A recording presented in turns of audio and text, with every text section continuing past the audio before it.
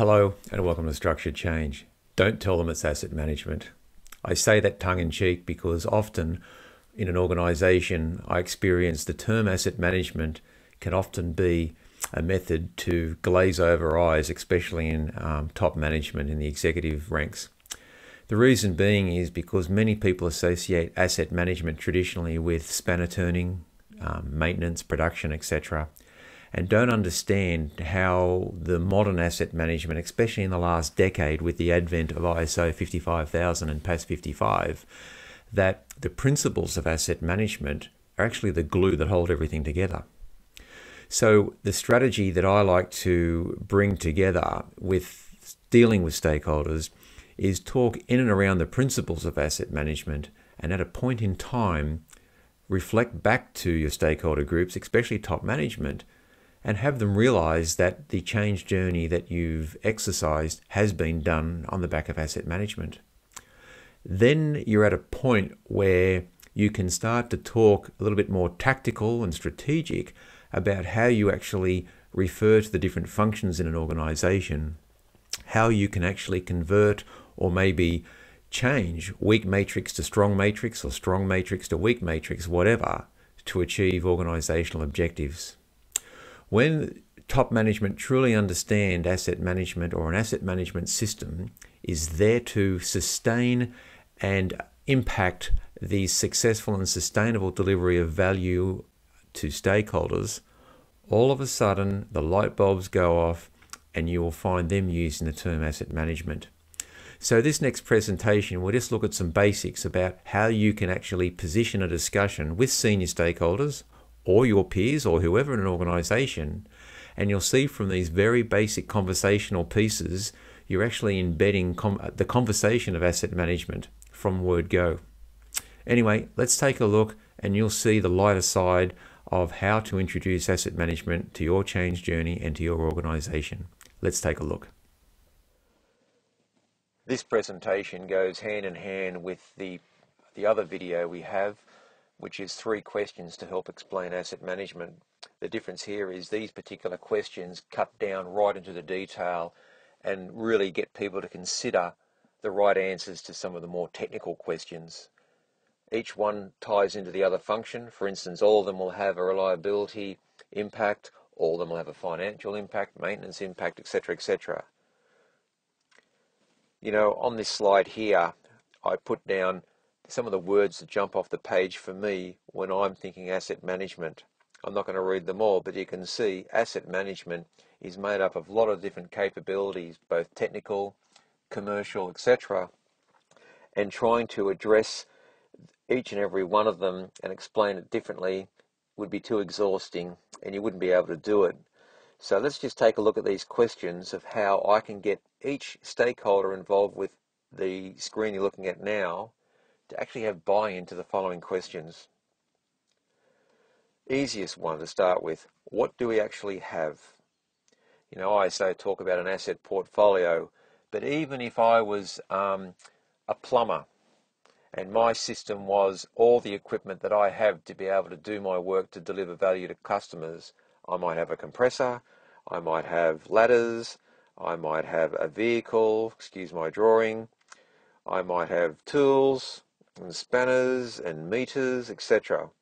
All those sit in my asset portfolio, and from that I really need to know what I have, for the simple reason that if someone asks me to do a job, I know whether I have the equipment to do it, or I may have to go out and procure or borrow equipment to do it. But knowing what we have is very important. Where is it?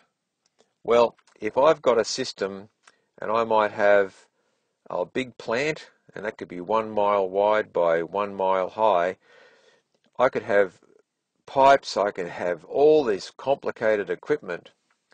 And if I have got a little widget over here, a little widget over here, and a little widget over here, and they're identical, could I actually put my hand on my heart and tell myself or know where they exist? Because if there's a fault in that one and I need to replace it, I would like to know that I can go out with confidence and know where the others are, especially in a shutdown. We can't buy the part anymore. Now, This goes back a long time ago when I was working at a place that had a lot of old relays in their system. So all these old relays, mechanical relays, wore out, they burnt out, or they simply just corroded because they were really 1940s technology. Now, when you can't buy any parts anymore, you need to actually have to go out to market and find out, well, what is the equivalent part? So what we might have had was an old relay. Now we've got a solid state chip that can do the same job. Well, that might work well in isolation, but how does one replace that with this in an existing system? And what needs to change in that system to accommodate the new fit, form and function? So we call this obsolescence management. Who do we go to determine fit, form and function? Often organisations will leave that to supply chain, who have bought something many times before. But a simple example could be a pump is broken. So you've got a pump, it's got an intake here, it's got an outlet here. Anyway, you can't buy it anymore. So what do you know? Supply chain come and find out that there's another pump, but it's made of slightly a different alloy. They think, wow, this is great, this is very expensive here, but this one's only a margin of the cost. However, without getting engineering to look at it, supply chain might not know that that alloy will react in the chemical environment in which it sits. So again, engineering is very important to determine fit, form and function. How much does this part cost us? Well, if you look at a cost chart, you've got dollars here, and then you've got time along the bottom.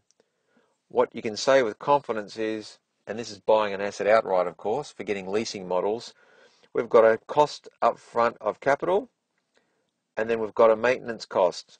So the cost of capital is up here, and then what happens is through maintenance costs and supply costs, it tends to get cheaper in those first early years, but then when maintenance starts to overtake because it starts to misperform, you end up at a point in time that the item will start to cost you money.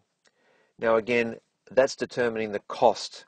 So finance, of course, for the capital part and reliability, and between the two entities usually come up with what is the whole of life cost. Very important to understand. How many should we have of these in stock? Now, if I'm maintenance over here, I might say, look, I need 25 of these things in stock because I don't want to run the risk of them running out. Operators may say the same. So you've got maintenance and operations pushing for 25. You've got the owner over the other side who's saying, no way, we can't afford it. You can have 5 in stock. But then, of course, you've got the asset manager sitting in the middle, and you can see through their relationship with both supply chain and reliability, they may determine scientifically that 8 is the optimal number. But the reliability team and the supply chain team will apply science to it, and it's not a black and white answer, because you need to consider, if I've got a distributed network of machinery, I might have 1,000 kilometres in between, in which case I'd have to probably have 8 at each site. Now, the next element in terms of asset management often overlooked is competency. If I have an individual and that individual is doing a task and on a particular asset, if I was to change the asset so it looked different, I still have an individual, but my tasks need to be done differently because the equipment is actually different. The management of task competency is done by human resources, but the actual definition of what the task needs to do will be done by reliability and maintenance. And this is an important point. So it reminds us that both human resources and maintenance need to work together to establish what good looks like in terms of standards. We also need to track our changes. Throughout all these questions, you've caught on that if I do have an item somewhere in the network and I change it, Again, we'll go back to the example of 3 little widgets sitting in the network, and we need to change it to a new world because it could be anything. It could be through obsolescence, design, change in parameters, etc. We only might need 2 of the items, so the other item out here will be replaced. How does one manage that change? Now, it's not just the physical change out of the particular item. You've got to go through and look at people, process, technology. You've got to look at the level of input, the level of output, and all these things holistically considered needs to be taken into fact, because it's easy to change something physically, but if you do not inform your workforce that things have changed, you end up with first and foremost a safety concern, then a reliability concern, and then you're into cost. If we change something, what is the impact? You saw before, we're looking at cost, risk, and performance. Cost, risk, performance. In the center of that, of course, is value. And we need to understand, if we lower cost, increase risk, or increase performance, what does it actually mean to the asset? Now, this slide here is very important, and it's on another video, but this is really decided by the asset manager. It is not decided by maintenance or operations, but it will be done in conjunction with the owner. So look, these are some questions that we've just gone through that you can actually ask in a very agnostic or generic sense that will bring people into the conversation. They don't even realize that they're thinking about asset management in the true sense of cost, risk, and performance. But what you're doing is asking these questions is you're building on alignment, assurance, leadership, and value. I hope you got something out of this video, and please look for other videos like this one on structuredchange.tv.